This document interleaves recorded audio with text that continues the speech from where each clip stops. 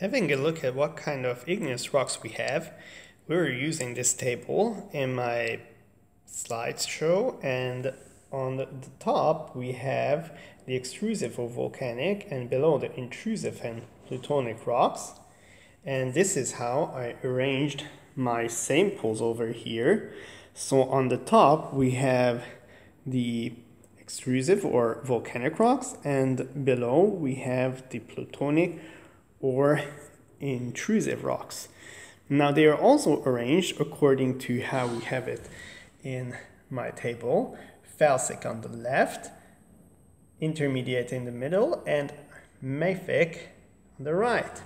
So that's how we're going to have these different types of rocks that have the extrusive and the intrusive version for basically the same or very similar chemical composition. And if I want to move from left to right, so speaking about felsic first, we have the granite, a really beautiful, colorful rock with huge minerals, crystals that are visible, and a little bit similar, perhaps the color here, quite light, pinkish, whitish, really light, but not really visible minerals for the rhyolite. Then we have two types of rock here that are more intermediate and not very well known, or not that popular, not that often occurring, and these are the dacite and the granodiorite. We see that perhaps it's a little bit more darker color. And moving on to the right, here we have the andesite and the diorite as its intrusive version. The andesite is very often occurring, and it's more like grayish, dark grayish color. And also the diorite is something that we don't often find in nature. Much more we would find things like andesite or basalt. So this is also including some of these holocrystalline minerals that are visible by eyesight. And if we move even more to the right, we will end up with the mafic rocks, and perhaps the most well-known or most frequently occurring is the basalt.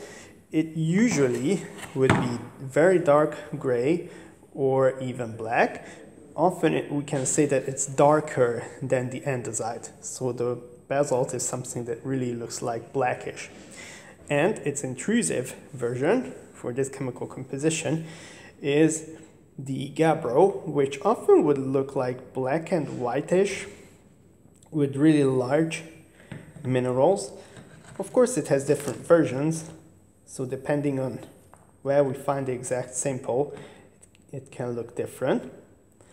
And finally, we can move to the ultramafic rocks, and here we have the peridotite, which is the intrusive version for this most mafic type of rock. And here there's a gap because I didn't have a sample for the komatiite. The komatiite would be actually quite interesting because it should be extrusive. We don't really find it on the surface. We only have the very old and rare samples available. And I don't have one of those here at this moment.